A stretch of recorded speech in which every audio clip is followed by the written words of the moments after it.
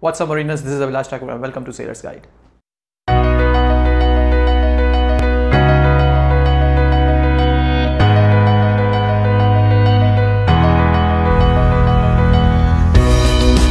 Alright guys, so today we are going to start with the rule number 13, that is overtaking.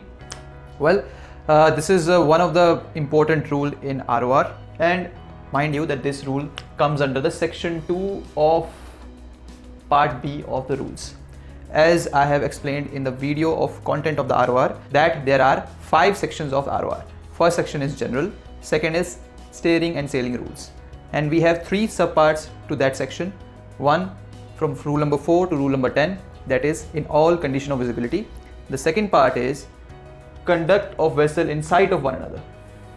In sight of one another, we have learned this definition in rule number 3, that one vessel can be observed from another. That is known as in sight of one another. So this rule comes under section 2, which is conduct of vessel in sight of one another. Only when the visibility is such that you can observe the other vessel from your vessel. Okay, that is the in sight of one another. So we have reached up to rule number 13, that is overtaking. So what they have said in part A is very important, notwithstanding any contained in rule of part B. So they are saying that the rule 13 is notwithstanding. It means it doesn't matter whatever is given in rule of part B. Section 1 and 2. 1 is for all kind of visibility from 4 to 10.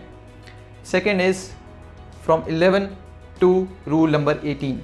Okay, conduct of vessel in sight of one another. So in these 2 sections, no matter what the rule says, overtaking rule will always apply in 2 conditions. In all condition visibility from 4, whatever the rule has given for the vessels from 4 to 10 and from 11 to 18, this rule will always apply. And they said any overtaking any other shall keep out of the way of the vessel being overtaken. So they are saying that overtaking vessel will always keep clear of the overtaken vessel. That is very, very important. Let's say there are 2 vessels.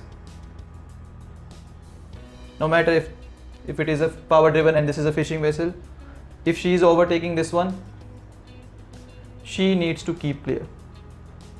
Doesn't matter what the vessel is, what the situation is. In overtaking situation, always the vessel who is overtaking will keep the way out of the vessel from being overtaken. This is very important. Okay, so rule number 13 will always apply no matter what is given in section part B, section 1 and section 2, which I have explained. Section 1 is from rule number 4 to 10 and section 2 is from 11 to 18. Section 3 is only rule number 19, that is restricted visibility. Okay, that rule doesn't include this one, but only the first and second section. Okay, so this is about the A part. Let's jump on to the B part. Alright guys, so B part is all about when we will consider that a vessel is overtaking. So if a vessel who is 22.5 degrees above the beam of the vessel ahead, she will be considered as a overtaking vessel. So she is overtaking because she is behind this 22.5 degrees on either side. Okay, a vessel could be here also. She is also be considered as a overtaking vessel. And also at night time, if she sees her only the stern light. The stern light section is this. We will cover it up in the later videos, but the stern light section is this 135 degrees from 22.5 degrees above the beam from starboard side to the port side, which is white light. Okay, this white light is stern light, only that will be seen at night time. Then also you will consider that you are a overtaking vessel. So obviously when the night time she is behind, she will only see the stern light, not the side lights or the masthead light, because they are out of the visibility arc. Okay, so that is what you do. Either at daytime if you are 22.5 degrees above the beam of the vessel, and at night time if you can only see her stern light, not the side lights or the masthead lights. Okay, then you will consider as a overtaking vessel. Then this rule will apply. Alright, this is about the B section guys. Let's jump on to the next part. Alright guys, so the C part is very simple. If you are in any doubt that you are overtaking or not, you will deem that you are overtaking and act accordingly.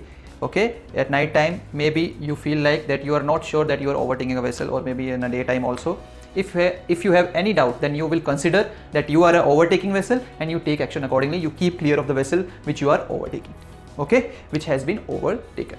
So this is about the C part. Let's jump on to the next part. Alright guys, so next part is very important. They have said if there is any alteration of the bearing when you are overtaking, you are not relieved from your duty. You need to keep out of the way of the vessel being overtaken. I will show you what is the meaning of it. Let's say we take example that you are overtaking this vessel, okay. As you are behind 22.5 degrees, you are above the 22.5 degrees of the beam, then you are considered as a vessel which is overtaking. So as per the rule, you will keep out of the way from this vessel. Very simple. So the next thing is, as you will start overtaking it, you will come obviously ahead of this 22.5 degrees slowly. So when you will reach ahead of this 22.5 degrees, you will also see the lights which are side light, because you will come into the sector of these lights. Well, in this case, as you are on the port side, you will see the red light, okay. So the thing is, it will not change the situation, because in the B part we have learned that you are an overtaking vessel when you can see at night time, you can see only the stern light. But here you will also start seeing the side light. It doesn't mean that overtaking situation has been over. It's not like that. You have to pass clear of her, go ahead, and then it will be considered that you have taken the action according to the rules. Or in another case, we just see that there is another vessel, let's say here.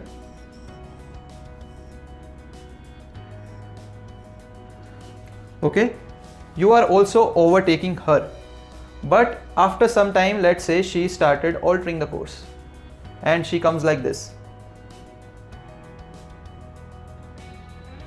Okay, let's say there is a change in the bearing and she started altering and you are coming like this. It doesn't mean now you say that this vessel is crossing vessel now. So as per the crossing situation, this vessel will take action and go above your stern, but it's not like that.